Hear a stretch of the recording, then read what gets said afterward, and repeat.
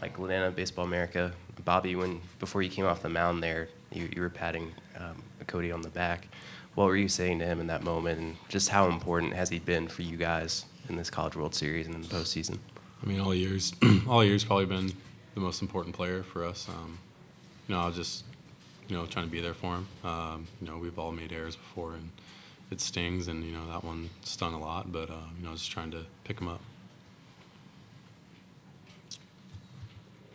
Aaron Fitt with you in baseball. Cody, when you look back at this run, when the dust settles, what do you think will stick out most in your mind? How this group fought. It showed in the 9th inning that we weren't going down easy, and they picked me up for a mistake that I made, and I was hoping we were going to pull through.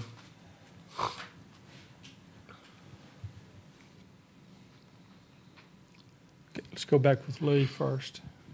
Thanks, Jill. Hi, this is for Bobby. Lee Barfnick from the Omaha World Herald. You really mowed him down through 5 innings. Did anything change physically in the 6th inning, or anything happen? I don't know. I thought I made some pitches that were pretty questionable.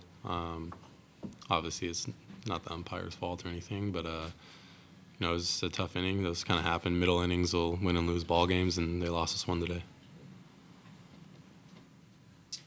Okay, Mike. Jared, I mean, just how important have the guys to your right and left been in this run, in this College World Series? Can't put it into words.